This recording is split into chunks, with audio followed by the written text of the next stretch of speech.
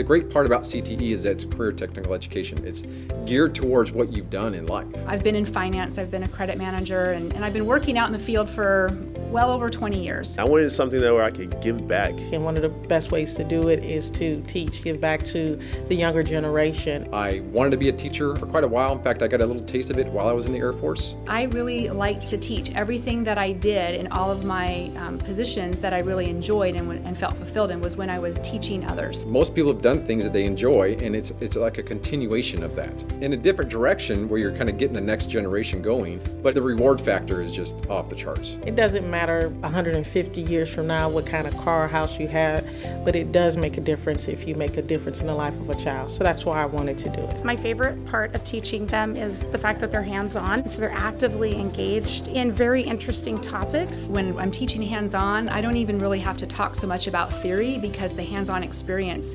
explains itself. It's just real-world experience in the classroom that they can experience now. You get up and you want to come to work, and they keep a smile on my face. My advice to someone if they're considering jumping into teaching is don't wait. Just pick up the phone and call the CTE department and let them know this is the skills that you have to offer and see if there's a fit, because that's what I did, and here I am a year later teaching in a classroom.